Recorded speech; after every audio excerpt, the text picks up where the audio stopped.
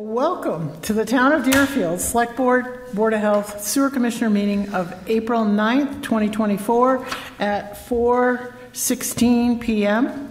This meeting will be held in a hybrid fashion with opportunity for both in-person attendance in the main meeting room of the Deerfield Municipal Offices and remote participation. Please note that while an option for remote attendance and participation is being provided as a courtesy to the public, the meeting will not be suspended or terminated if technological problems interrupt the virtual broadcast unless otherwise required by law.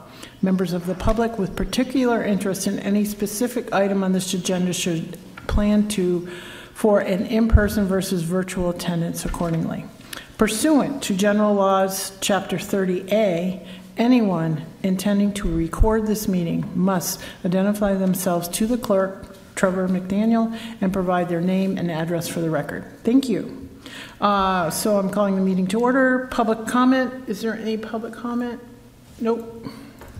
Okay, first item on the agenda, we are skipping over the Deerfield Elementary School entry project. It's not ready for us to sign yet. It will be on our next agenda. Fuel storage certificate fee increase and review. And Cassie, can you introduce yourself and Sure. Explain why the $5 just isn't adequate anymore? It is not. My name is Cassie Sanderell. I'm the town clerk. And in preparing this year's fuel storage certificates, I realized that the fee of $5 for preparing the certificates, mailing them, getting them returned, processing, and filing, $5 did not cover the cost. So I took the survey from 2023, and I took 23 communities who represent communities closest to our population, 23 of them, and took the average, and the average was actually pretty much exactly $25. So the fees ranged predominantly from 10 to 50, some 75, and even some 500. So 25 seemed fair. Do you think that does, in fact, cover the cost? Yeah, I wonder if we'll be back at it in like 3 years because everybody else adjusted. Right. Just for an example, when you say you mail it out, you expect it back, and are you spending 15, 20 minutes on per certificate, or how much of your time? Not quite, probably. I have letters that I amend each year to prepare, and the certificate.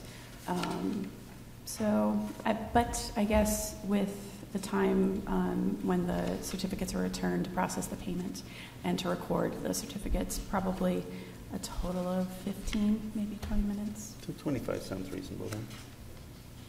That's good. So. You feel comfortable with 25? Not 35? We can always visit it again. No. Okay. Why don't you just keep an eye on it, and if you feel that the 25 is not covering your time and the postage and everything else, you've been pretty good about coming and updating our fees, so just kind of keep an eye on this kind of stuff. Sure. We'd appreciate it. So I'll take a motion if there's no other discussion. Make a motion to approve the fee change to $25 for fuel storage certificate fee. Second. Is there any more discussion? Hearing none. All those in favor? Tim Elchie, aye. Trevor McDaniel, aye. Carlin S.I. Thank you. Thank you very much. Thank you for paying attention to this. Get out and enjoy that weather. Yes. Rain for 5 days.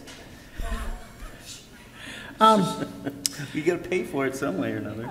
And we have Christopher here, who is probably going to talk to us about the Elm Street Complete Streets application. So excited to see this on the agenda. Yes, this is moving forward. Thank you, Christopher.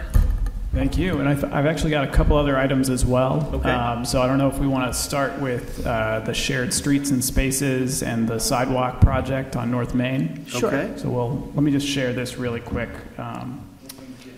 so everyone can see kind of the project areas we're talking about here. You know what, Christopher, can you just introduce yourself, and can you speak into the mic sure. just a dash more, because we want to make sure people can hear you. Sure. Because this is pretty exciting, actually. Great. Yeah, Christopher Dunn, Planning and Economic Development Coordinator for the town of Deerfield. And let me share my screen here so everyone can take a look at this.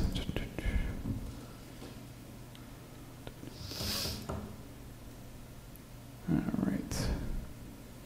And then put that in slideshow. Okay.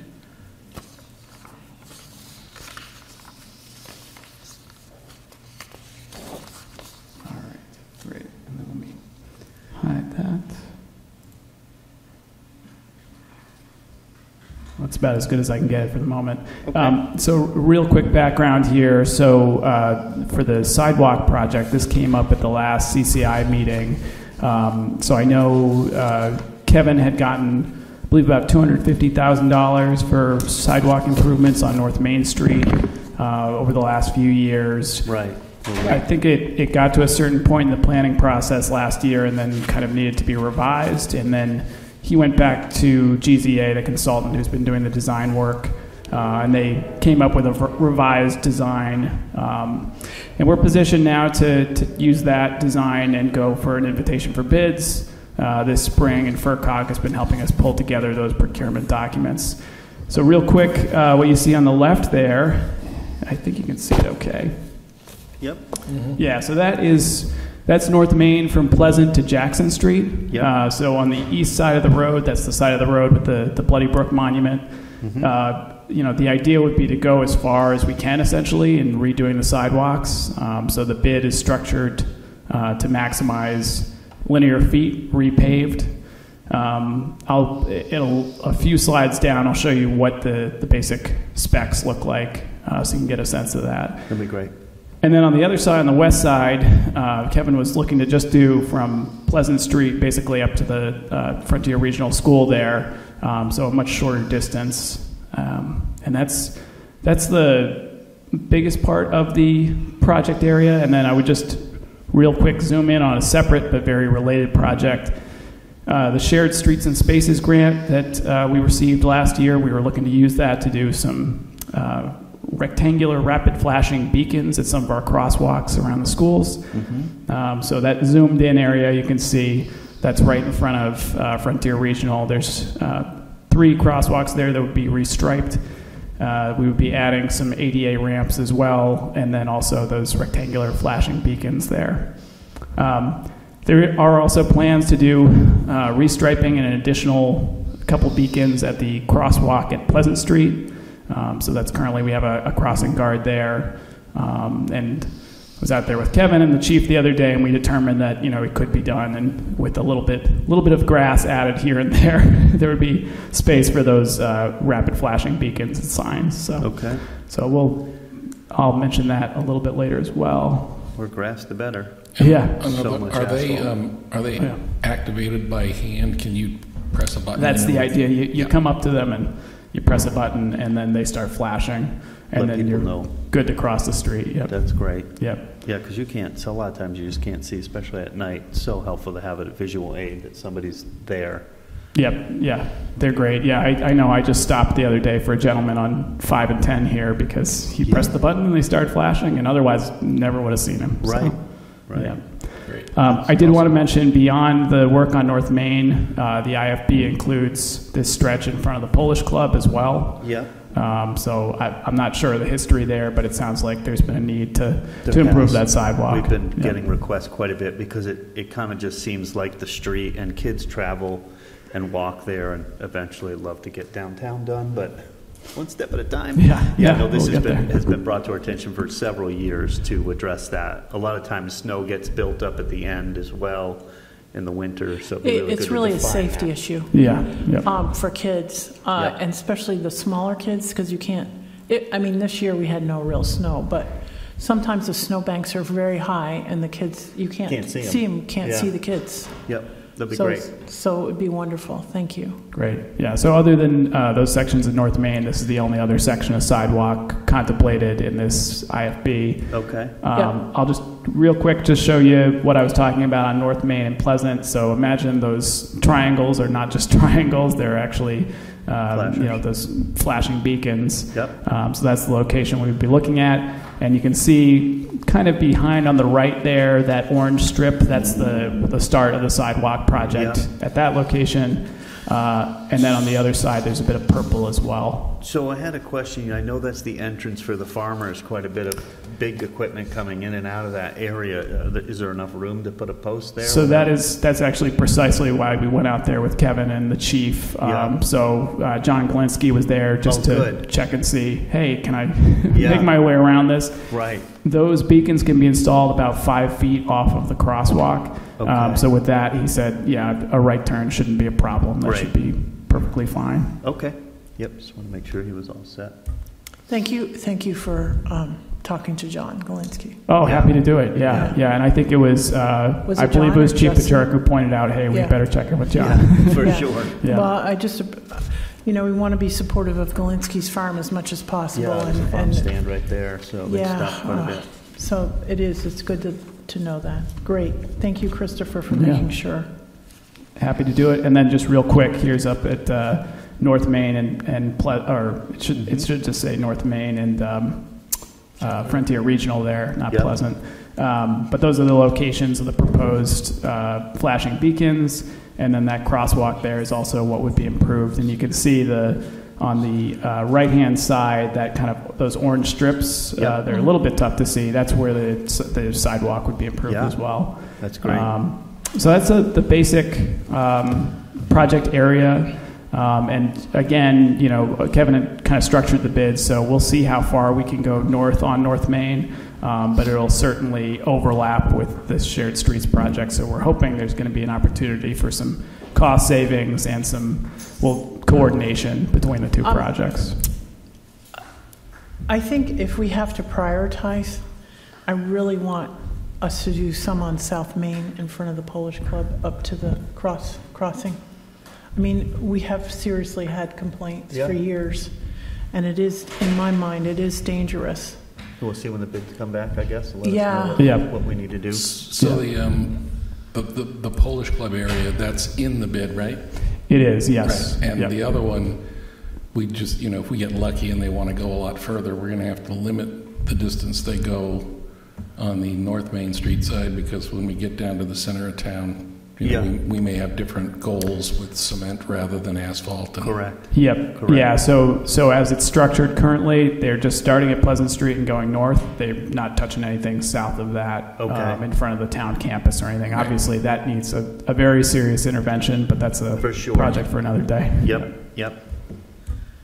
That sounds really good. Thank you. And just real quick, here are the specs for the sidewalk. So you can see most of it's going to be, I'm never sure how to say it, so I'll just call it Portland concrete.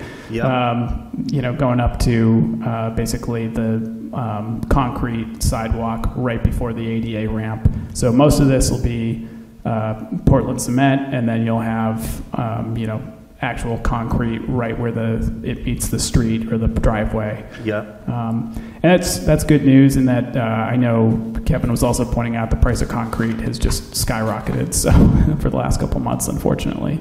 So we're still planning to do asphalt, but when we come to road intersections and that's when we transition to concrete. Exactly. So asphalt up until you have this concrete here right before the ADA ramp. Okay. Yep. That sounds good. Yeah, concrete I think is now from like $163 to almost $500. Yep. Why so much? Yeah. It doesn't just jumped because they can. It's terrible. I mean, it's literally not that. I don't know. It just seems it's just all building costs went up, so I know, they figured they could do it too. I guess. Sure. So anyway, that's the sidewalk and the Okay. shared streets projects. Any questions at this point? Nope. Okay, great. So I'll be working with Kevin and Andrea Woods at FERCog just to get that bid out the door. Great. And Great. hopefully we'll be able to do a pretty good stretch in North Main. Yeah, that'd be great. And then real quick, in terms of, so we talked about the things we're already doing. Something that's been talked about for a long time, Complete Streets project on Elm Street. I just wanted to give a little kind of reminder because there's a long history of this stuff. So back in 2013, I think they first started convening conversations, and I'm sure someone will tell me, no, we really started 20 years before that. Yeah, I'm sure. But, after that, I know that the town really got serious about going through this Complete Streets process. We got a policy adopted. We had a prioritization plan created.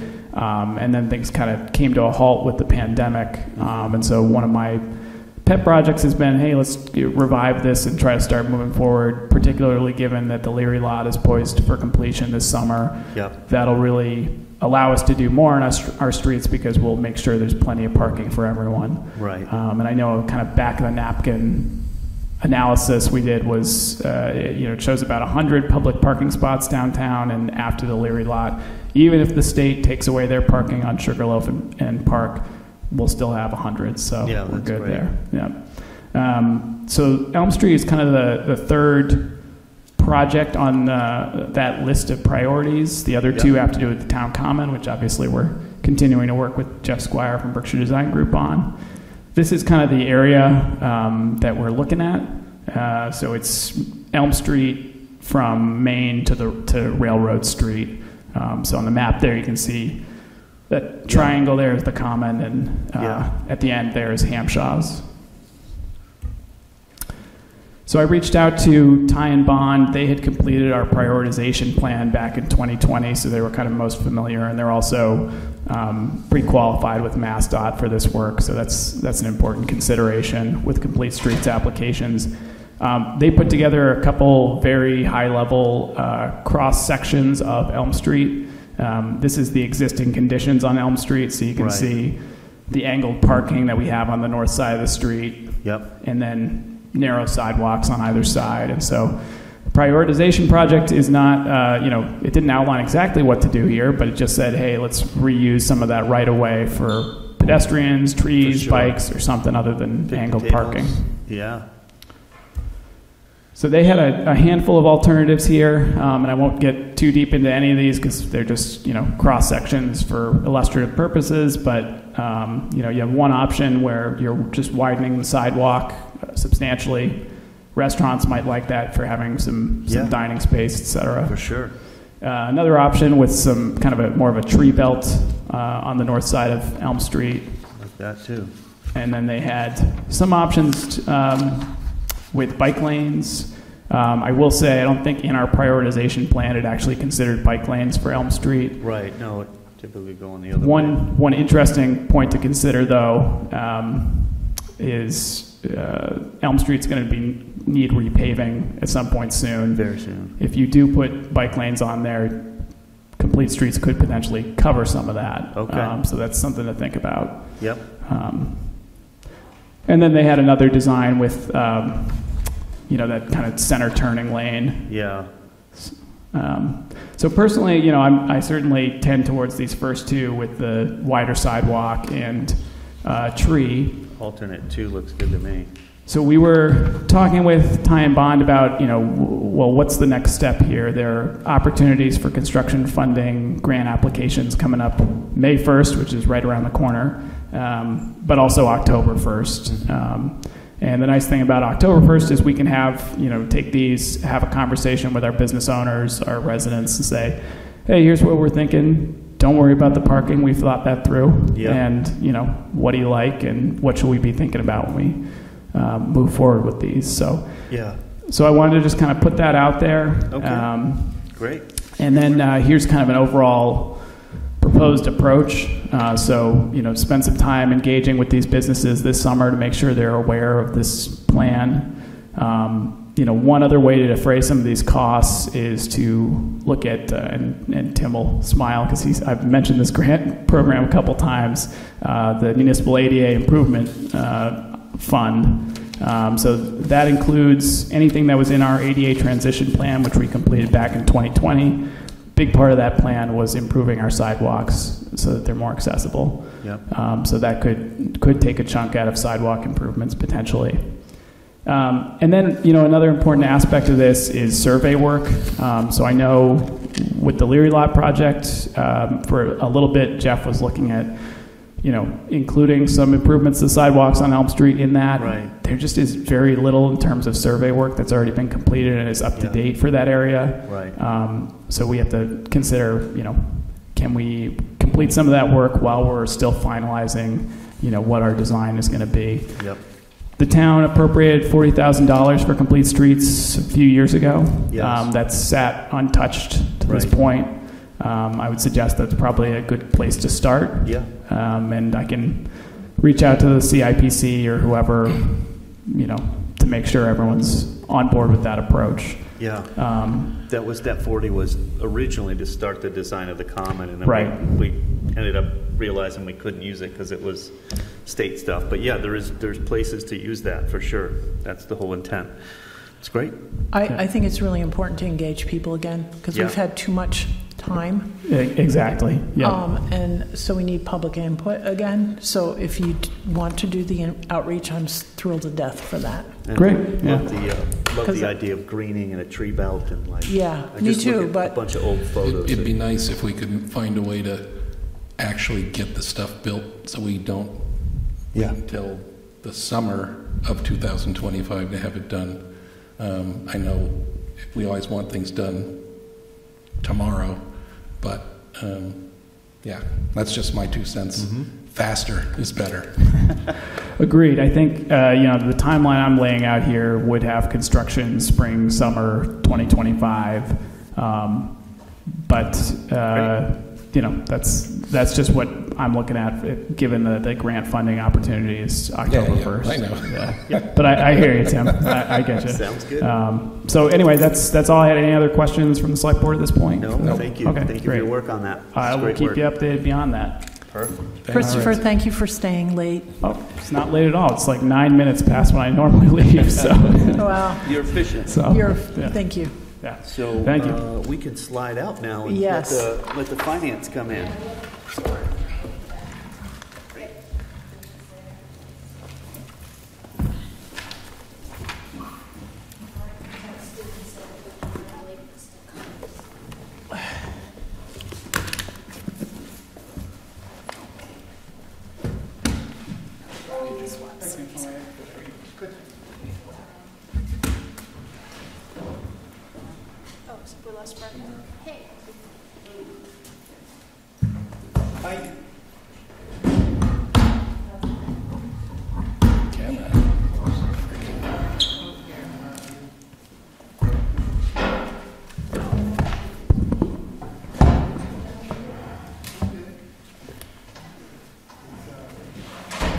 I think this is just, was this one of your copies? That's mine.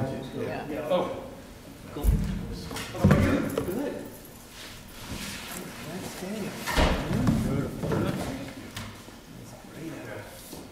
Julie keeps picking all the nice weather.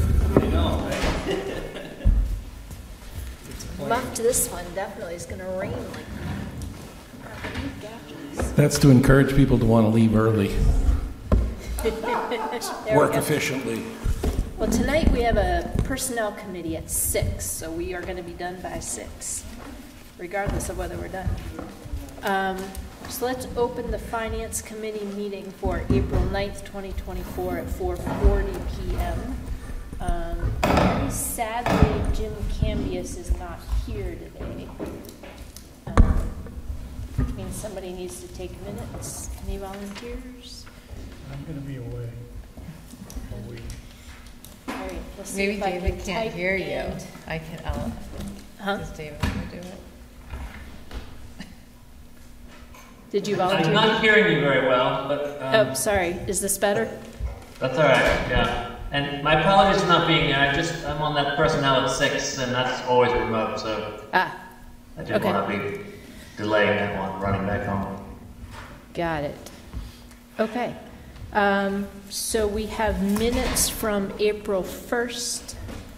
Does anybody like to make a motion to recommend the minutes or pass it, whatever we do with the minutes? I'll make a motion to approve the minutes of April 1st meeting.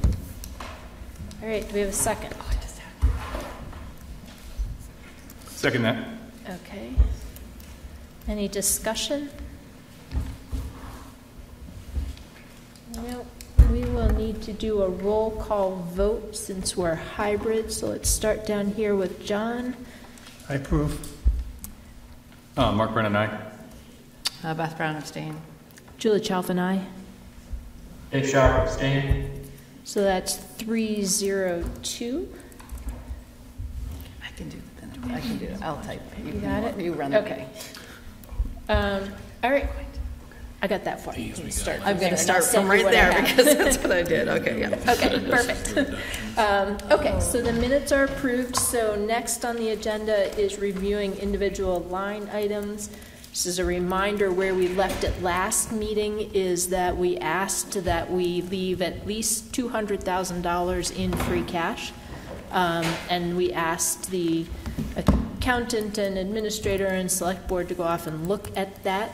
I don't think we're quite to that point yet, but we have a couple that we want to look at now, and then we'll look at the rest of them next week unless. Yep. Okay. I did not print new sheets though.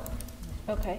So, sorry, Julie, I thought when you and I talked, we were just going to go through the warrant, so I apologize. Oh, sorry, I might have messed you up there. There was a suggested reduction in select board staff salaries, and I can print these for you for next week. But Casey and I were looking at the part-time assistant in their office, and by going down to 16 hours a week from 18, that saved us, Casey, you want to confirm, I think it was $2,569.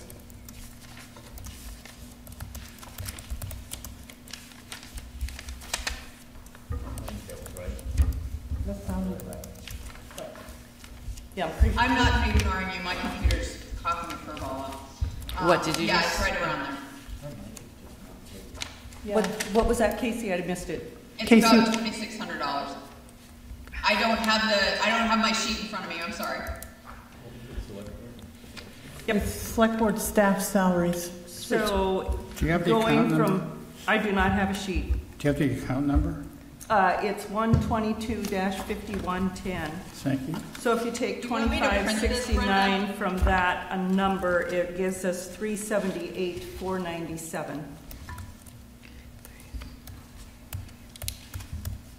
And that was, like I said, that was just going from 18 hours a week to 16 hours a week for the part-time admin support. Do you feel ready for us to vote on that this evening? Yeah. I do. Are you okay with that? Yeah, we Okay. already actually voted on it. You did? Oh, good. Okay.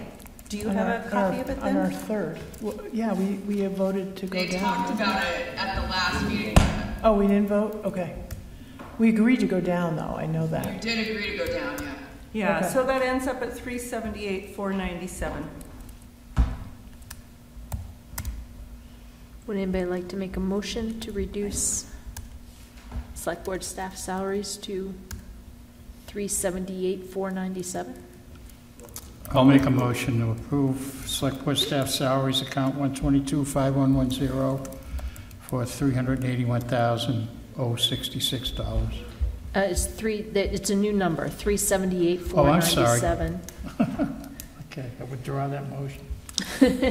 I'll make a motion that we recommend select board staff salaries, account number 122-5110 at $378,497. Second. All right. Any discussion? It was 381,066. Yep. Correct. And that would all come, the intent is that would come out of the part-time admin support? Yep, the lowest line item there on that. Okay. Yep. And what were the hours again? Going from 16 down to, going from 18 down to 16. 18 to 16. Thank you.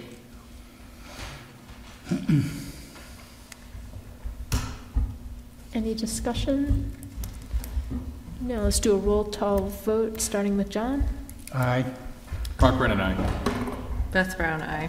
Julie Chalfin, aye. Dave Sharp, aye. All right, that passes 5-0-0. I would entertain a motion for the select board staff salary reduction. Make a motion to approve the select board staff salary, count 122-5110 at $378,497. Second, all those in favor? Carolyn, aye. Tim Hilchey, aye. Trevor McDaniel, aye.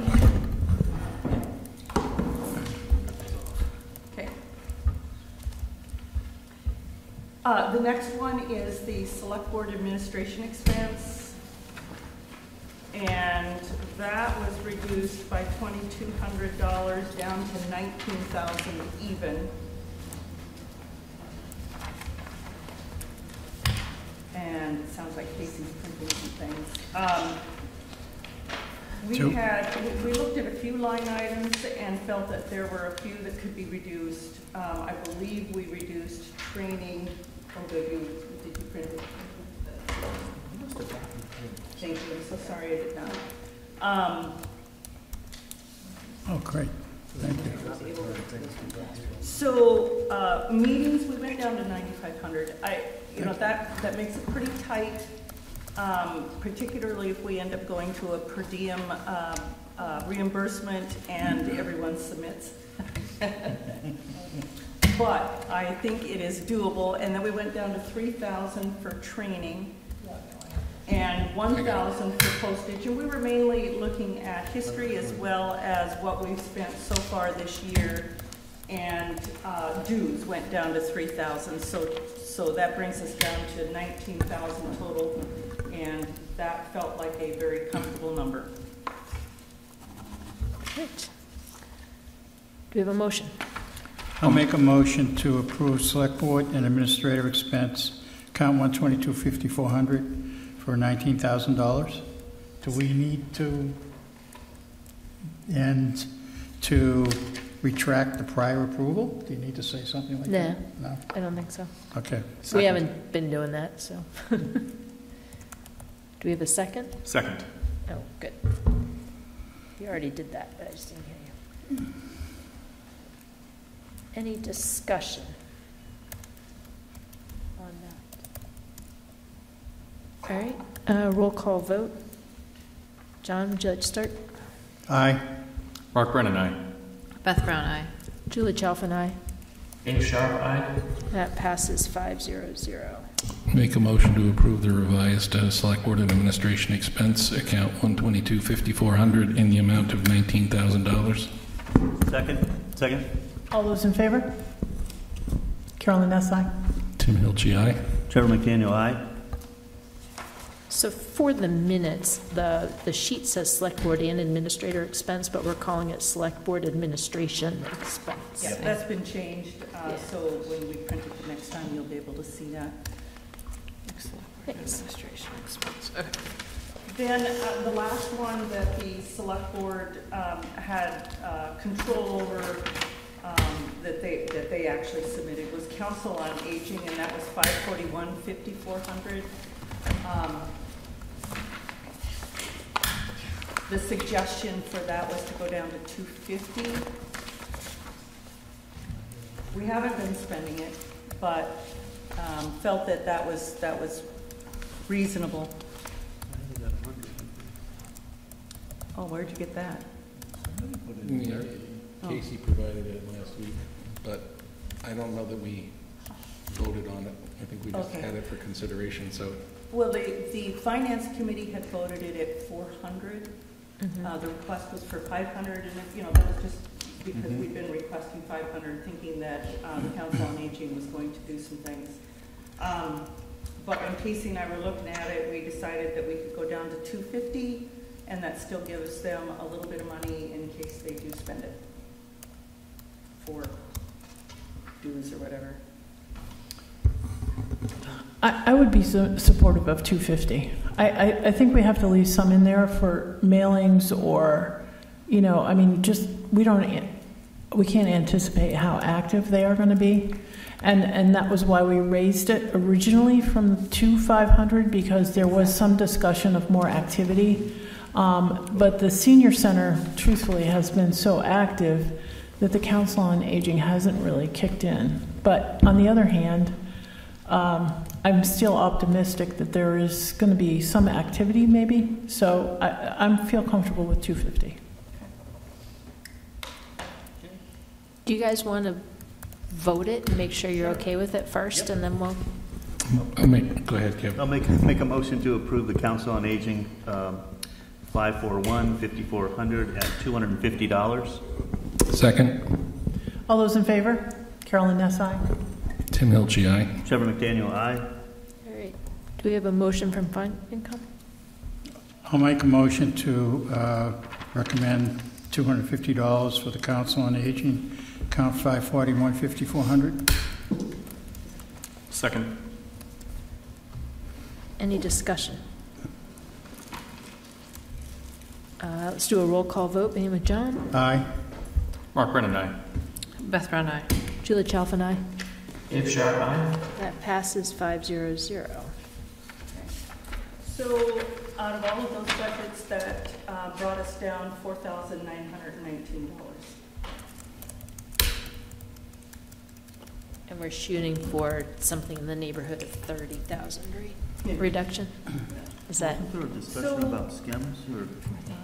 No, what we were going to do was move the capital project for the school flooring to next to the fiscal year 26 from fiscal year 25. Mm-hmm. So that would reduce the bottom line by, what was it, Mark? It's 27. It was at $127,900 for those 4 capital items, and if you take that one out, that one was $26,400. So that brings us down to capital projects of $101,500. Yeah. Right. I believe that's correct. Yeah, Okay. 26.4. And what did we save so far? $4,919. Casey and I had some recommendations for some of the miscellaneous budgets to be reduced, but we didn't feel like we should do that until we had a chance to talk with those committees, like, you know, Conservation Commission, Historical Commission, Energy Committee, you know, those. And that might save us another couple $1,000. But that is as far as we were able to go. Thank you so much, Casey. Thanks for doing my job. Didn't that roughly get us to the 200,000 in? It did. Yeah. Oh, yes. And we have a little bit to spare there now with those changes, and especially if SCEMS has gone down some. Joshua was trying to call me. I was trying to confirm that number, but we'll deal with it.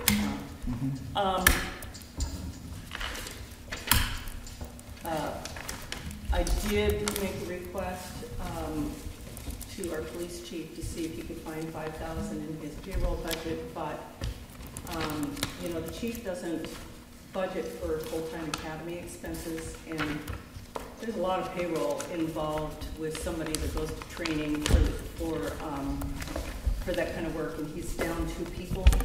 And not only does he send that person to training for 5 months, but then he also has to have somebody, has him shadow that person, another policeman, for another couple of months. So he was not comfortable giving up any of his money. He just felt like that wasn't doable.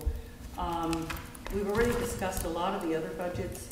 Casey and I, you know, we're just putting our heads together, trying to figure out where else we could find money.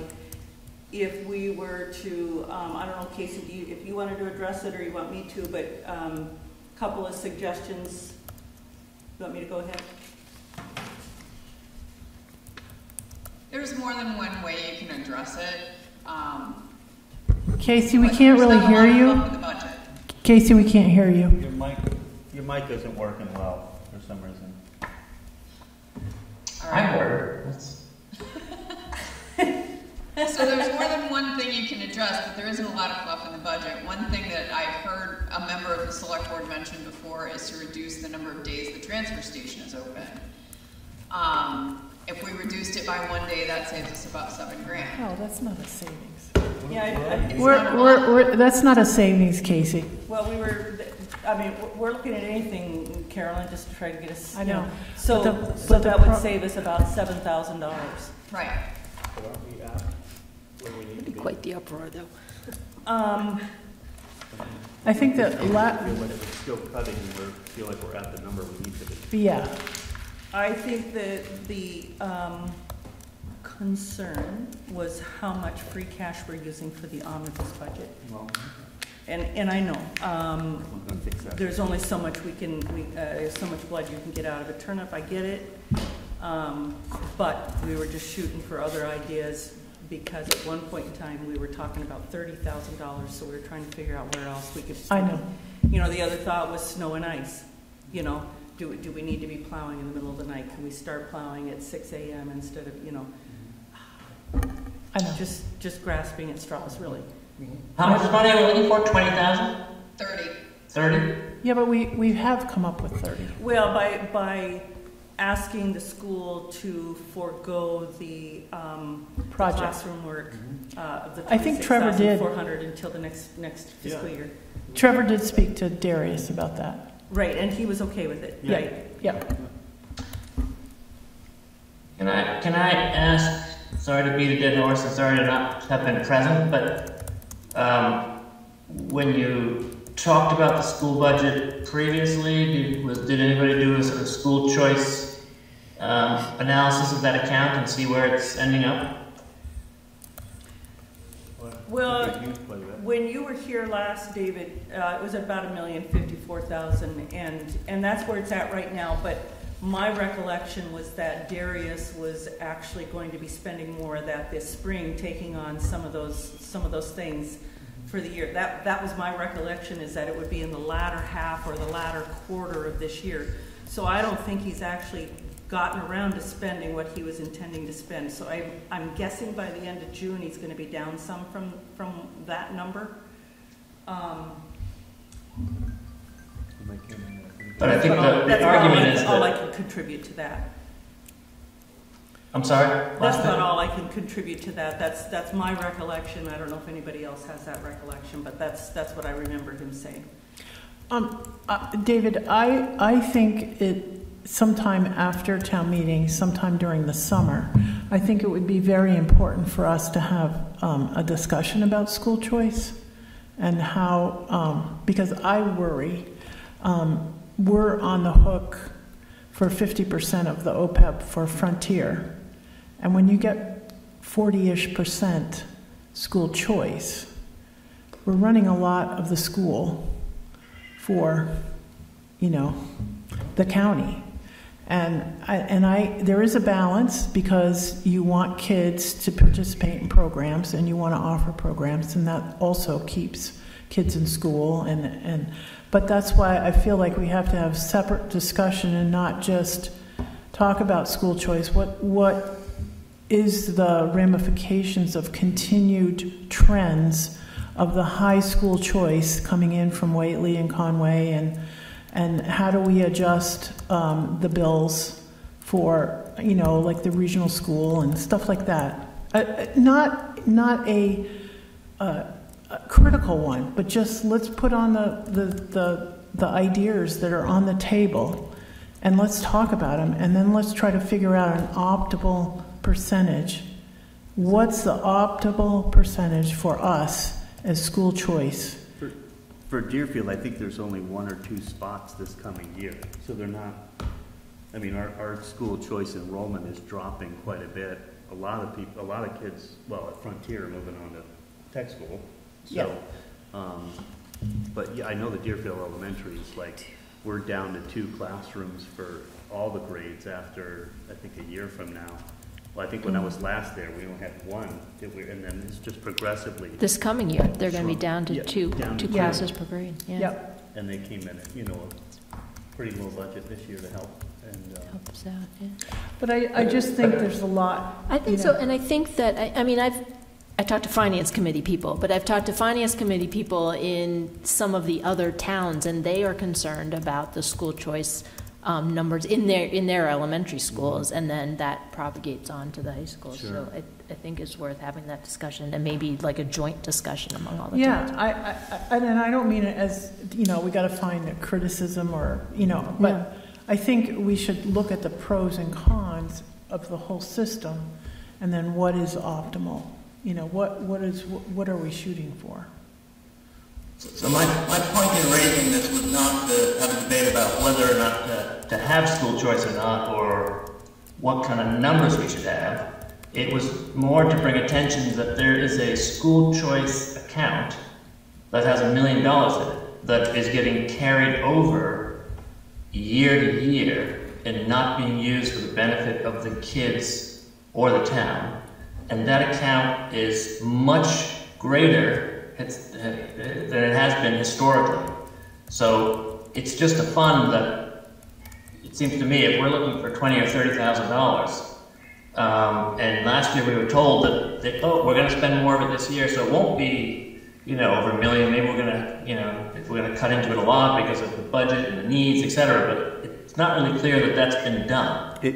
So it seems like the real discussion is what's an appropriate amount of money to have socked away for emergencies. And right now you're looking at that's probably 20% of the whole school budget, which I would highly doubt any other town has that much in their school choice account year to year being carried over. David, I would recommend just touching base with Darius that he does have planned to use a lot of that, and we're using quite a bit to try to get this school budget into a decent rate for the town. There's a lot of projects that he's looking to spend that money on at the later half of the year. So I think you're going to notice. I think we're all going to look back longingly on these years in a little bit when that money just is starting to dwindle really fast. Just looking at the trends and what he has planned to spend this year. But I'm happy to have that conversation if I'm allowed to. I will certainly do that because part of what you're saying, Trevor, is what we were told last year as well. Yeah. Well, that's the only reason I'm raising it. And then I guess in defense of that is that yes, that was the plan, and then it turned out there's a lot of money that came in over the last year that nobody was expecting, like the interest rates and money on investments and the finishing up of the ESRA and all these other things just kind of came into it. Because we were looking at 4.5% increase and we're at like 1 something now. So a lot of that is going to get used up. But yeah, I encourage you to talk to him about it because I have had those same conversations and just talking with Shelley and Darius about it. A lot of that is going to get spent pretty quick. And it would seem like if there is $1 million in there, that they should be able to come up with 26.4 to stay on track with the flooring, and still not have it drop into our budget. Mm-hmm. So that's another place where they can spend some of that money. It is.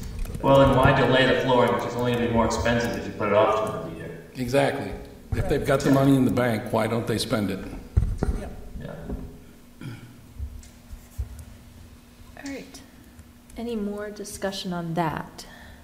So one thing that's crossing my mind, although I think we just resolved this, is that if we cut capital now so that we have $200,000 in free cash, when we get to fall town meeting, there's going to be some capital item that comes up that everybody's going to say that we want to spend money on.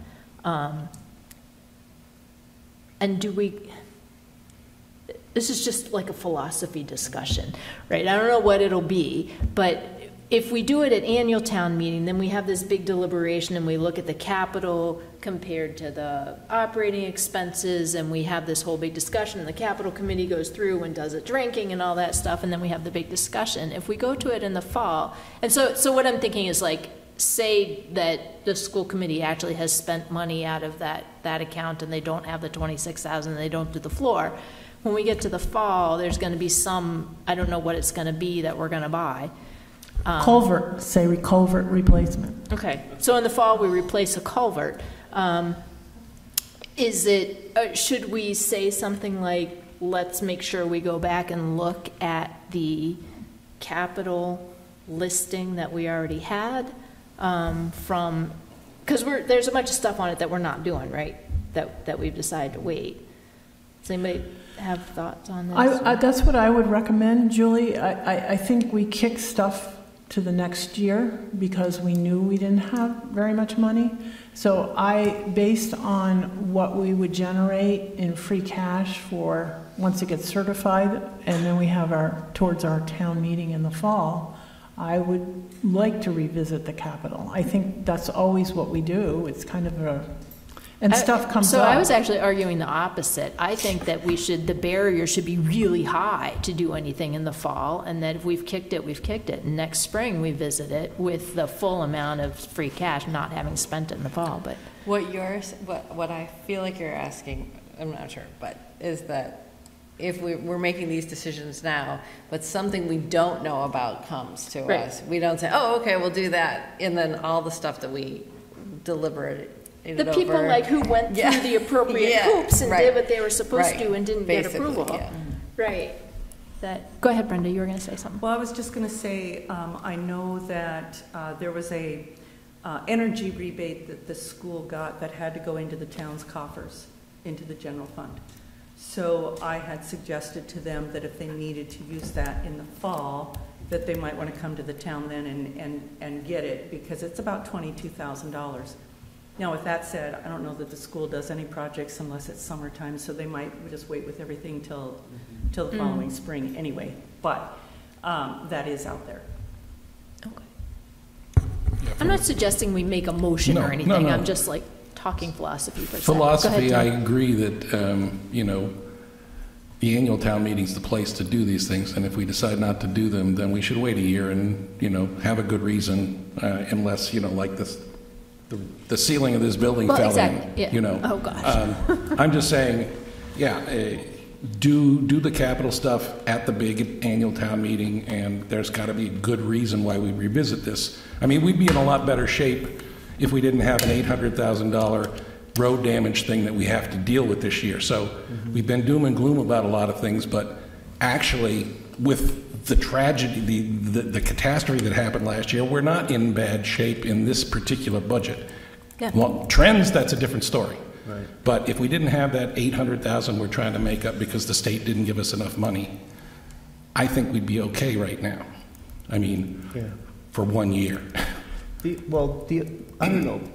If we're just talking philosophy, generally, I think that's the practice, is like you do your stuff in the annual town meeting, and then every town goes, okay, we get free cash certified in the fall. That's when we tackle stuff, and that's when you spend free cash on one-time items. But, you can hold it to the next year, but a lot of times the year has happened and you're at fall and you've had some time to kind of figure out. But I agree, we should go back and fund the things that are on the list and not just make up a new project that we want to tackle unless it's an emergency. But I feel like fall is usually where just from history, that's where we've done that. But I think in the fall, that's when we have a lot of projects that have different funding sources than free cash. We'll have CPC or CPA funds, we'll buy a property from someone who passed away, stuff like that. So I don't know that we do a lot of spending out of free cash or capital stabilization in the fall. So I think that what you're proposing is very reasonable and something we can do. The grant cycles are either in the spring, tend to be in the spring, or they tend to be in the fall. So sometimes it is appropriate to support something in the fall because it's an opportunity to get a grant for a match for a culvert. If we have a culvert out here on Bloody Brook that we can replace for 20% of the cost, it makes sense to match that 20% for the grant, because we've identified the downtown here as at severe risk for flooding. So that is a good investment. But I think it's you have to evaluate every situation to see what, and you don't know. By the fall, you've started your fiscal year. Look what happened this year. We started the fiscal year, and we had more than $20 million worth of damage to our roads. And so we've been still working to try to fix what we can fix and stabilize what we can stabilize. And so, I mean, you really don't know what's going to happen for the town. I mean, in general, I'm agreeing that we should keep our purchases and go through the process for the spring, but you honestly don't know what's happening through the year. And one final thing to David's point. If Darius has a plan for this money, he should share it with us. At least give us broad indications of, oh, it's going to be $200,000 that I'm going to spend, or it's going to be $300,000. So this will be reduced to, 15% of the school budget, and we'll have this 15% aside. I don't. Yeah. So I. He does them at the meetings. Yeah, but I mean, he needs to share that with the finance committee and us. I mean, because if I'd known he had $1 million and we're talking about 26.4 for flooring, well, you have the money to pay for that. So, pay for it. Yeah, I think there's some confusion on all of that, but yeah. Yeah, I understand. Yeah. He should. Yeah. I think we're all confused about what Darius has got planned. I mean, does anybody here know what Darius has planned? Yes. You do, but can you articulate it? Yeah, generally. Yeah. All right. Well, I mean, again, a school doesn't have a capital reserve fund. They don't have they don't have any of these other tools that we have as a town to hang on to some money and plan for it, and then sure. Yes, and I'm not criticizing anyone. I'm just saying. No, each year we take money from school choice to either help fund some sort of teacher or aides or something to be able to fund that. This year, I mean, we've been waiting for this axe to drop, as David said, for years, and this last year was just unknown that all this extra money was going to come from different places to help relieve the issues that we've been under with this budget. But yeah, there's a lot of things that are coming up, and again, I don't have it on the top of my plate, but this was a request, not a demand. I'll fill them in. Yeah, I mean, it would be nice if you shared the information. Yeah. In a written form. Well, he typically, the idea is to come to the school committee meetings. That's really where it should be happening, is that the town should come, the leaders should come, the finance committee should come to a school committee meeting and have those conversations. Or get invited to come here. Let's invite them. Or they should invite us, yeah. We should invite them. So when they gave us the budget, they pretty clearly lay out in the budget where everything's coming from. So you can see what's being spent from the different sources and everything. And that's very, very clear when they give that to you. I think the one piece that they probably gave us, but I don't remember seeing, is the balance in those accounts and sort of the expected balance at some point at the end of the year or whatever. Right. So that may be just the one piece that we're missing. Because I've been wondering, like, ESSER funds go away, and they've been spending ESSER funds, and I think they're pretty disciplined. So I think they have a plan, and they know what they're going to do, and the ESSER funds are going to end, and they're going to move on. But I can't articulate a dollar value in any of the funds or anything. So maybe that's the piece of information that we feel like we're missing. I have a problem with we're trying to squeeze dollars out of the budget, capital improvements, and there's hundreds of thousands of dollars sitting there being unused. I think we need to use it. It's like a stabilization fund that's not being used. Well, we're not using all of ours either. Pardon? We're not using all of ours either, right? So, I mean, we have millions of dollars sitting that we're not spending, and we're trying to pull from $26,000 from an operating budget. That's true. Right? So, I mean, it's similar, but it's a little different on a school department because they don't have as many accounts to do that. But I think I'll talk to Darius tonight. I'll relay this and I'll say, come lay out, this concern that the finance committee has. Well, it's not just the finance committee. I mean, I did it. I attended two FRS meetings, and there was mentions of $1.3 million in funds that they had set aside. Then they reduced that. So I'm just looking for a picture of overall, because the FRS budget and the DES budget are part of the omnibus budget that we're dealing with. And if they've got $2 million set aside between the two schools, you know, to understand what the philosophy is for that is a valuable thing. Mm-hmm. I think we as a finance committee, we should know that. I think it's incumbent on us to know that. Yes. And I'm not even questioning that they probably have very valid plans. Right. You know, it's not even an issue of that. Well, that is a source or a pot of money that continually gets reduced for them as well. Every year, the state gives less and less and less for school choice, which, you know, I guess is indicative of our reduction of students. But, Yeah. I did just get confirmation from Joshua that there was just a little problem with the spreadsheet, but the $18,000 reduction that he presented to us last week is correct. So we will vote that next week, a reduction to this next budget. I have a question. Can I just make one last comment about all that? Go ahead, David, and then Mark. Yeah, I just want to say that the budgeting from the school committee is very good.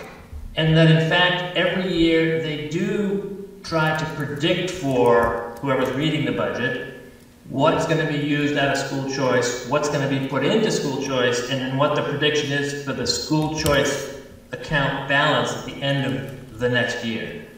And I think my only, not my only point, but the point that I'm also trying to raise here is that there have been predictions, I think, in the past couple of cycles that indeed we're spending it down, so we have to be careful. You know, instead of $1 million at the end of the year, we're going to have, you know, 800 or something. And so getting back to the point made earlier, it's still high. Yes, maybe over the next 3 months before the end of the year, they're somehow going to spend a lot of that money. But I don't want to leave the impression that they're not, you know, as Trevor said, the information is there in the budget.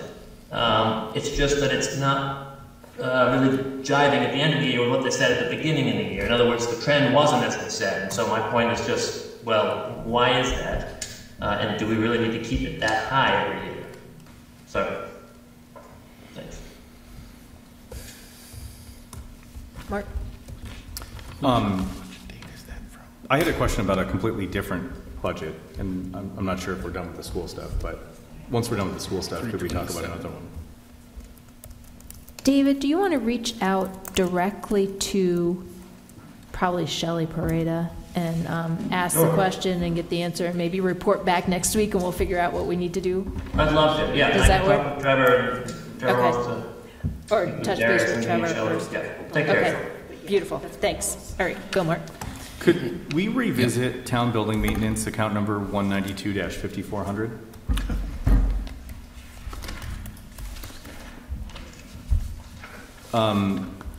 There was 13,000 that we actually recommended to increase in this budget.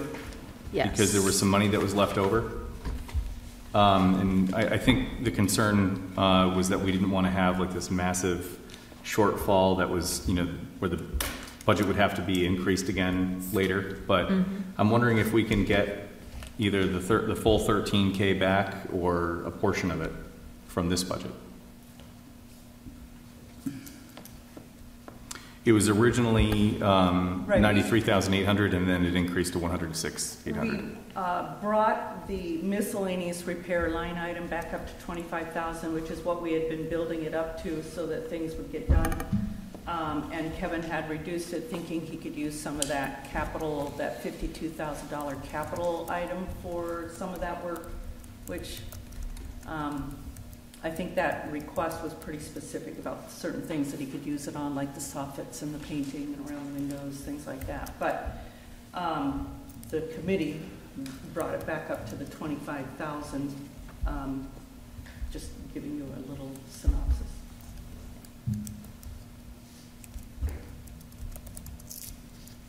So I don't know if anyone has any appetite for potentially, I guess. Taking him up on his offer. What's that? Well, yeah. I'll say just for the purposes of discussion, I'd like to make a motion to recommend for the budget item town building maintenance account number 192-5400 in the amount of $93,800. I'll second it for purposes of discussion. And where's the reduction coming from in that motion? I'm sorry. It would be coming from, well, I don't think we need a motion to do it, but it would be coming from the miscellaneous repairs line item in that budget. Okay, I see it, yep. So you have both budgets, right? The old one? Yeah, so the old one was 311 for $93,800 as presented by the department head, and then the finance committee recommended to raise that to $106,800. And so, what was the miscellaneous repair line item in that final one that was approved? In the old one, it was $12,000. In the new one, it's $25,000. Okay. We did. Yeah. We did. We're rediscussing We approved it. the increase. So I'm wondering if we should maybe go back down, knowing full well that this is going to have a huge swing the next year, but it might be good for us to have a little bit more free cash. So I just want to ask a question. If Margaret was looking to have 200,000 in free cash, As a minimum. as a minimum, we've reached that. Are we creating a point where we're going to change that number now and we're going to shoot for 250,000? I mean, I'm trying to figure out where the discussion's going. Have we reached the 200? I thought we were still short. I think We had 31,000 including the flooring. So that it was at 169, so we should be at 200,000 unless my math's wrong. yeah. And especially if SCEMS comes down again, then we'll be in even a better position. And that might come down some more. And that might come down some more based on, other discussions. I don't know. Okay. I mean, it has to go through 3 towns. Right. I know he met with Whately today. Yeah. Or not their finance committee, but with Tricia. Yeah, I don't know. So, So can I ask a question? So if this stays where it is at the 106.8, can he still spend that other money and just not spend this full 25,000, and then it would go into free cash, and then yeah, it would just roll over to free cash. so we can encourage him to go ahead and spend that other money rather than this As long as it's for the items. for the Yeah. proper Correct. thing. Yeah. Yeah. Also assuming that he's here, but yeah. What's that? Also assuming that he's here, I mean, there could be someone else that Someone may else, want to yeah. change it. Right. Great. And I bring this up because I'm sure there will be other budgets that are going to go over, so I think it may not be a bad idea for us to try and get a little bit extra, and then also, it would allow us to maybe split the difference with the school if we, can't get them to pay for it out of school choice, the floors out of the school choice money entirely, maybe. But that was agreed that they would either put it off, right? That's been Possibly. agreed, yeah. Yeah. Right. I'm just saying it gives us a little bit more wiggle room. Maybe not necessarily for the school. It could be another budget, but yeah. I just don't feel like maintenance is, again, a good place to cut because things happen unanticipated during the year, and 25,000 is not that much for miscellaneous repairs, really, when you think about it. I mean, we're going to be acquiring, St. James now and the parsonage. We're moving forward with that, hopefully, but we are going to own it for a little bit. I just wrote a check for it. Yeah, and it Better be buying it. I mean, so we're picking up more buildings and older ones in somewhat condition. You don't. 25,000 just goes pretty fast for a municipality that has the amount of buildings that we have. And if he doesn't use it, it just rolls over into free cash. So I just feel like this is more realistic than us arbitrarily cutting it. Because we never have enough, I think. Yeah. Any finance committee folks have thoughts on it? I know for many years we were admonishing ourselves for not doing enough maintenance. So that went on for a number of years. It's only recently we've said, let's spend the money on maintenance instead of fixing up things later. Yep. I agree, John. David, do you have any thoughts?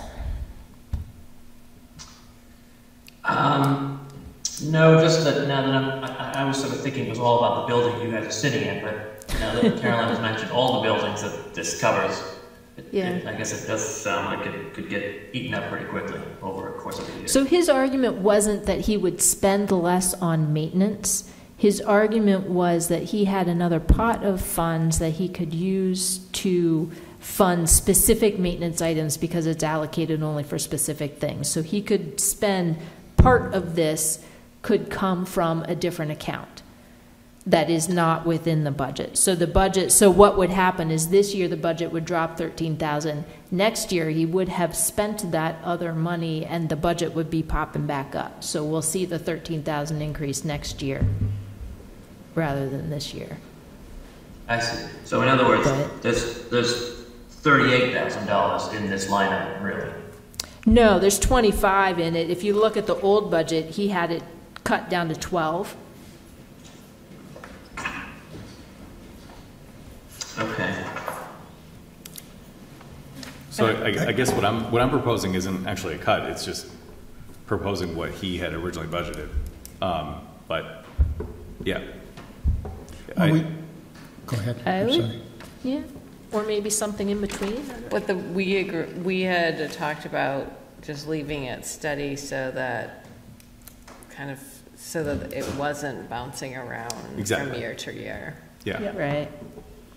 And I think when we're talking about new buildings and repairs, we should not include the Catholic Church, because I think anything that's done there would be capital. It's not being used, so it's not going to break. Yeah, but there could be little things that cost, I don't know. Yeah, I suppose a pipe could freeze, something like that, maybe. Yeah, it's possible. Well, some stuff will be, something like that would be covered by insurance, but, I mean, you could have the cost of securing the building, cost of draining the building, whatever. I don't even know, John, but the door could not open, and we have to, water. Electricity. Yeah, okay, all right. Yeah. I mean, there are. You're right, yeah.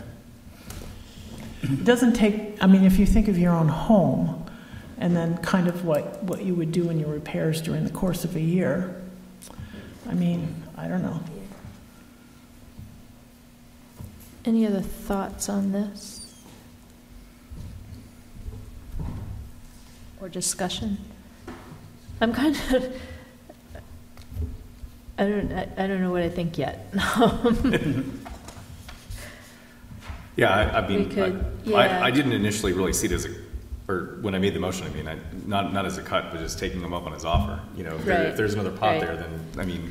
And it does help with the operational, the issue with having so much of free cash go to support the operational, because this takes money out of operational. Go ahead, John. What happens to I guess, Brenda, what happens to the capital that he could tap into if he doesn't use it? Well, if it's eventually determined that we're not going to spend that money, it'd go into free cash. You're talking about the other. We're talking about the 52,000. It's a capital line item that was done a couple years ago. We haven't spent any money out of it yet, but it was for some pretty specific things. I don't know if Casey would remember what they are, but I thought it was like painting and soffits and things like that. So there was some stuff that's rotting that. Yeah, there was but we don't want to invest a huge amount of money into this building if we're going to eventually take it down, if that's the plan. So when would that capital fund revert back to free cash? When we decide that it needs to. I mean, it basically stays there as long as collectively people think that it's going to be spent. Does that have to happen at town meeting or? No, it's something, it's a year-end process. Usually Casey and I go through all those numbers and make a decision, and it's usually based on conversations with the select board, conversations with Kevin, various people that are involved. Well, then for transparency, wouldn't it be better to leave the 25,000 here and revert that account back to free cash, so that you have this in the operating budget. If we go forward with the 1888 building, and that plan is solid, then that makes sense. Brenda would roll it over. Yep.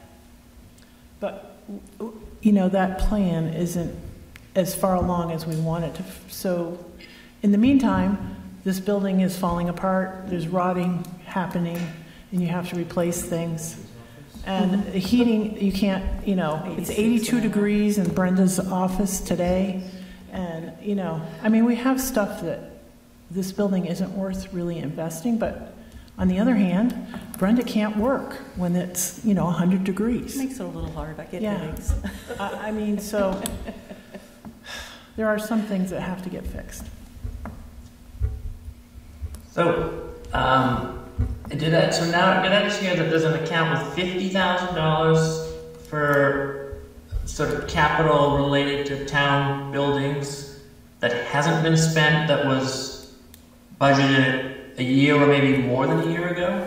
It was budgeted for the municipal offices, David. Yeah. And it's for specific things related to the office. Right, and when was that done? I want to say it was 22, Brenda? That's what I'm thinking. I think it was 2 years ago, but maybe it could have been 3 years ago. And then, I guess I'm now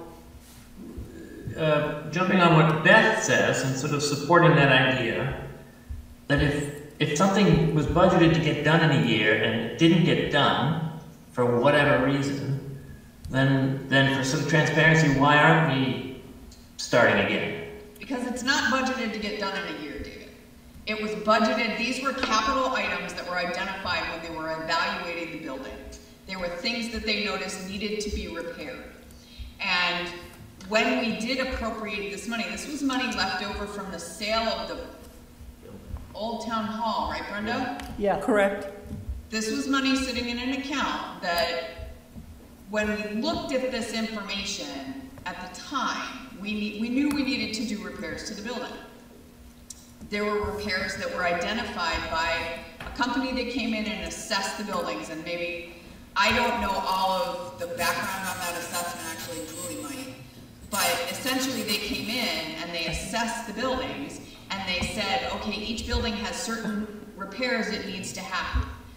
One thing that we were concerned about was the municipal offices, because we use the municipal offices all the time. So we asked town meeting to approve this $52,000 to start doing some of those repairs. A couple of things happened that kept us from starting that work, and then the 1888 building came up, and at one point it became a question of, do we move ahead with anything, or do we wait to see what's going to happen with the 1888 building? Because some of these repairs are pretty significant. So there's a background in how and when to get them done based on other goals that were in front of us. It sounds like now we're even questioning again whether or not we're going to go ahead with those original things that we thought we were putting that money aside for. So I guess and there's a natural tension here. I get it. Like the managers of the town, you want to get monies ready, you want to take care of things, you want to plan ahead, which totally makes sense. And then we've got this oversight body, the finance committee, which is just trying to kind of make things as, I guess, transparent and clear as possible. So I'm just struck by, again, we have another account that's sitting there that hasn't been used for its intended purposes. Why wouldn't it, after a certain point, go back into free cash, and then when we want to do these maintenance projects, come back and do them? Because right now it's clear that they're not scheduled and they're not planned. No, and it's another maybe. Anyway, that's just what I think I heard, but Trevor has an answer as well. So there's a lot of things, like John is working on getting the front painted. We were looking at the windows in the front to try and cool that side of the building down. There's a lot of things that are planned, but I think what the public doesn't realize is that there is not enough staff to do all this stuff, and everything gets flown in that's a hot potato one day and then a hot potato the next day. It's hard to manage all the stuff that happens day to day for this staff in these offices.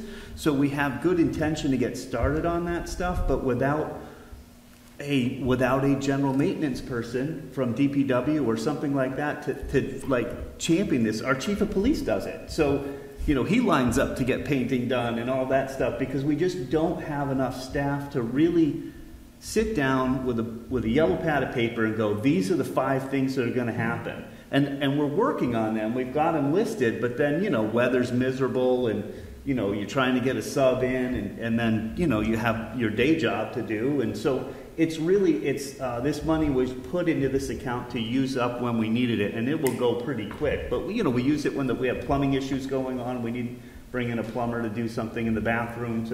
So things are starting to happen, and we do have a plan for it. But it really comes down to capacity, and everybody is just, especially after this summer, just totally burnt out. You know, to kind of, okay, let's tackle this again. But to roll that back into free cash and then to go and pull it back out again, that's staff time too, of like writing the warrant article and doing all that stuff instead of just having it sit there for a little bit till we can catch our breath and get it done. That's the way I see it a little bit.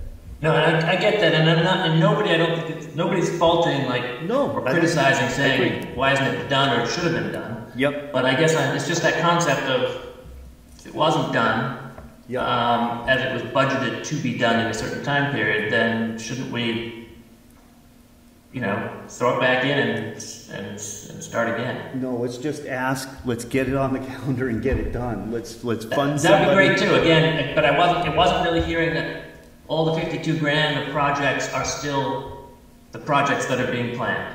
Yeah. But maybe I misheard that. No, there are projects planned. There's probably not 52,000 planned, but I think it's just, again, it takes a lot of work to put it back into free cash, then to pull it back out, write those articles. It's just part of it is dependent on the decision of what happens to the people who are working in this building, whether we come up with another place for them to go and this building comes down, or we decide we're staying here and dig into those repairs, and that process is taking a long time to get through. Let's go back to talking about the motion that we have on the table, which is to take town building maintenance down to $93,800. I think it's not a decision of not doing the maintenance. It's a decision of where the funding for that maintenance comes from, and whether we want this budget to dip down this year and then deal with that next year. Does anybody else have thoughts on just that part of it? Go ahead, Mark. I think that we can probably do both. I don't know that the two are mutually exclusive. I think we have an opportunity where we can self-select and do some of that maintenance both out of the budget but with money that we're pulling to put into that budget. It may not work out that way, but it could work out that way. That's kind of part of what Kevin had pitched. So that's the last thing I wanted to say about that. So normally if we were changing somebody's budget, we would go back to that person and make sure that they were cool with it.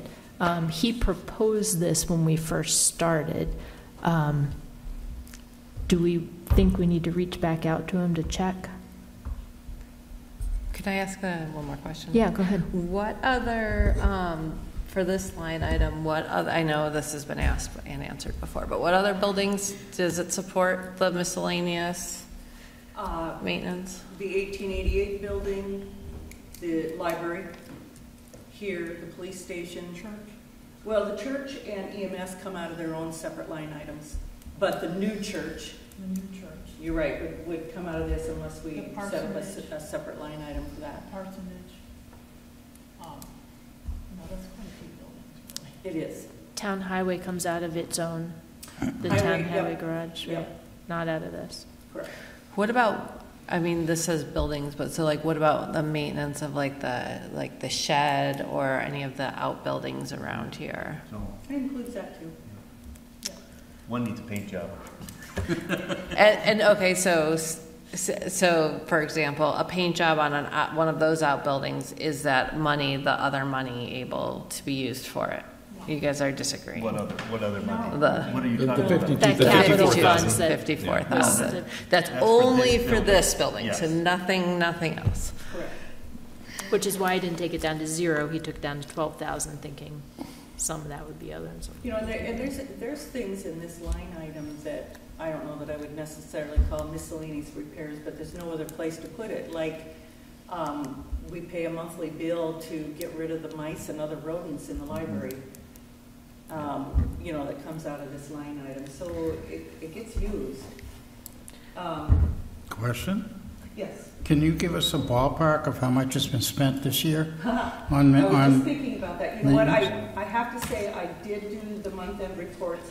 I haven't sent them to you yet because I have Sarah reconciled cash early and I can get you a better number for stems, so I was waiting to send it all to you at the same time.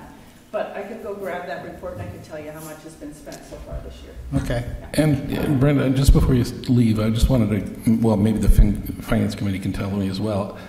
I understood Kevin to say that he basically went in and decimated his budget because he thought we needed money. Yes. And he wouldn't have done that if he had been thinking a different way. And so I just want to remind folks that he wasn't necessarily doing what was best for the town. He was doing what he thought he was asked to do.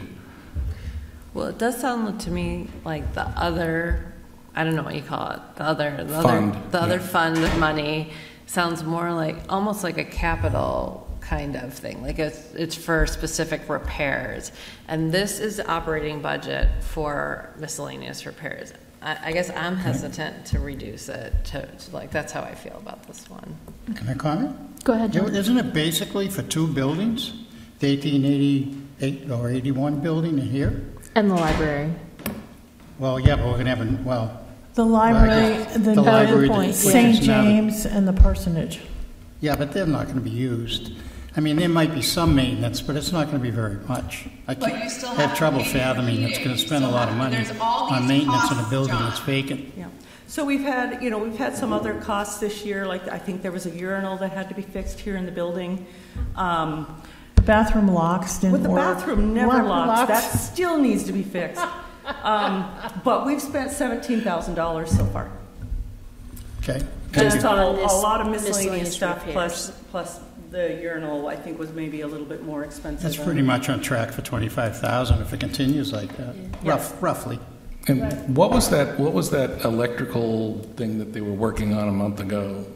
Fire suppression, or it was right. This panel out here. There were guys here 3 or 4 days. Yes, they were. I don't know that I've seen a bill for that yet. I think it was the fire alarm system. Yeah, that's what I was. The entire panel needed to be replaced. Right. So I'd like to go ahead and let's move along. Does anybody else, other than what the repairs are for, does anybody else have comments on where the money should come from? David, any thoughts? It sounds like no. You guys ready to vote, or do you want to talk about it more?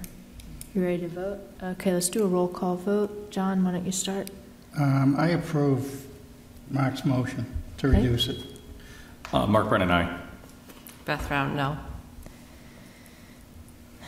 Julie Chalfant, no. It's all up to you, Dave. Go, Dave.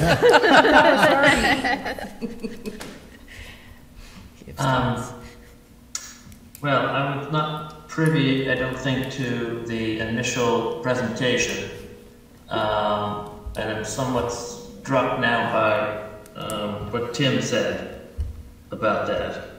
And this money is still going to be available. So I'm sorry, it's my thought process. So I'm actually going to go no. Dave Sharp, no. Okay, so that vote is 2-3-0. That does not pass. So for clarity, it stays at 106.8, right? Right. The assessors came to me and said that they were willing to release of the carry forward that we carry every year. They were willing to release about 6,000 of that this year and not carry that over. But your comment during the meeting that they were here, which made perfect sense, is to leave your budget as it is at the 22,000, and we'll let that 6,000 at the end of the year roll into free cash, but then keep their certification line item the same.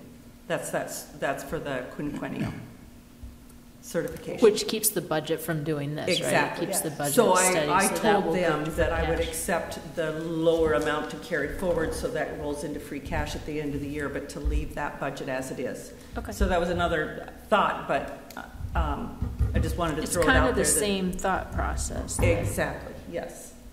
Yep.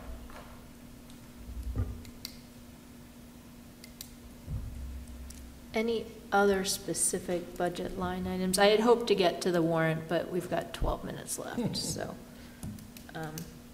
next week's going to be a doozy. Maybe we need 2 meetings. Oh, we're going to have 2 meetings anyway, aren't we? Yeah. Yeah. Yeah. So is the, when is the review? The 18th? The 18th. The 18th? The whatever, the information session? Yeah, the 18th. The 18th. At 6? Yes, that Okay. is correct. Okay. We meet Speaking of- Tuesday next week, right? What's that? We meet Tuesday next week, is that correct? We meet Tuesday next week at 5 PM. Yep. I don't know that we have time to do any. Can I ask a question, Julie? Go for it. Brenda, and are we presented with data, and I'm sure we are, because you present us all kinds of great data, that shows us all of these pots of money that the town has? So for instance, this $52,000 that we're hearing was allocated for the town, maintenance, which or maybe it was capital. Yes. Is that in some line item, or is it part of a bigger line item for capital approved It is on expenses? the report that you get for the expenditures groups it all together, so it's included with the sidewalks and, I'm not sure if it's included with sidewalks, but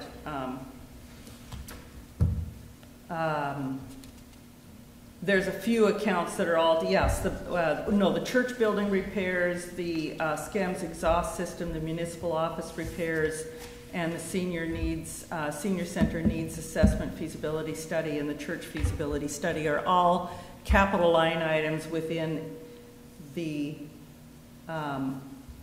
same category. So on your report, it would combine all of those together.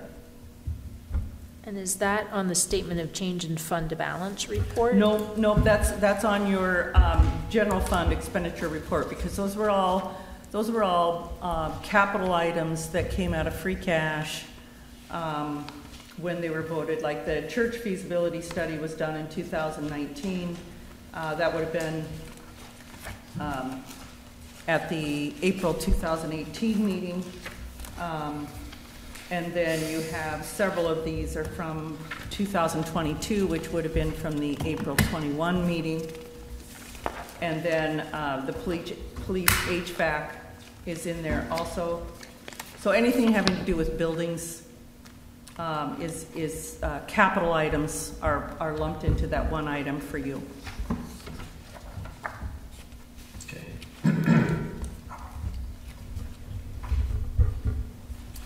I have a detailed report that I do for my own purposes and for Casey, and I know Trevor likes to look at it, but it's a lot of detail that isn't real easy to understand what is part of what appropriation.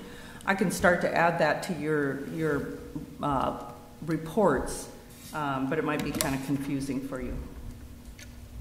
Yeah, I guess I was just trying to figure out, so there are monies that are carried over year to year that don't automatically go back into free cash. Absolutely, there's always and monies. I'm just trying to figure out how to isolate those and Well, find out they where they are separate articles, and those separate articles can be carried forward, and that is a decision that's not taken lightly. It's something that Casey and I go through in detail at the end of the year, and there are certain departments that will say, I intend to spend this, please keep this going forward. And so all of those things are taken into account when I close the books for the year. Thanks. So it's in the all departments expenditure report? Is that where it is? Yeah. And so I'm looking at 192 public buildings, Yes. 5,800 capital expenses total? Is Yes. that the right That's correct. line? Okay. Mm-hmm. But that's a whole bunch of things you said. Yes. It's like 5 or 6 of them right now. What number is that, Brenda? 192, 5,400. 5,800. 5,800? Yeah. So it's not like a budget, there's no budget sheet for it. It was a capital item for. Right, it's a separately voted line item from each of these, from town meetings. But if you look at the monthly report that she gives us of expenditures, it's going to be in there. On your monthly report, John. I don't have it. Yeah, you would, the last one you had was from February. Okay. Yep. Okay. Now we're really out of time. I did have it. Successfully used up our last few minutes. Anything else? Does everybody have a copy of the warrant? Is it the one, I don't know, we got so many, I don't know if I can. I have one like that's There was one tiny. handed out last week at the meeting, and then we didn't go through it. I don't have that one. Oh, you don't have that? Well, I probably have something here for you too, Mark. Okay. I can fix that, Mark. I probably have it in my stack. One thing that would be helpful on these, and maybe it's there, it probably is, like on page 3 of 14, the most recent one I have is 4/3/2024. Is it only on the secondary pages? Like, it's not on the first page. That's yeah, more good than point. mine. Mine's Yeah. 326. Oh, mine says 322. Yeah, mine says 4/3/24 on the second page. Oh, So,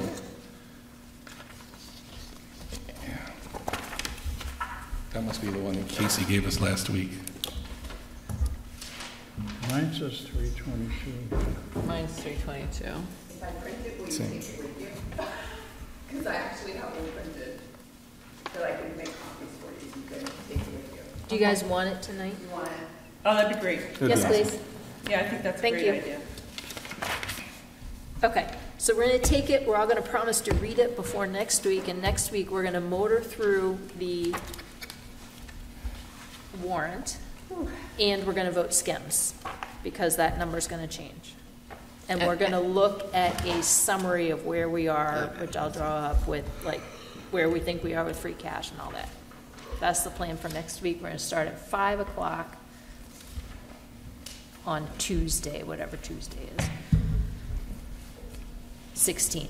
And then the 18th will be a public information session. We are not scheduled to meet on the 22nd because that's Passover. So if we don't get through the whole warrant next Tuesday, we will be scheduling another meeting sometime, if we can ever find a day that at least a quorum of us are available. Everybody good with that?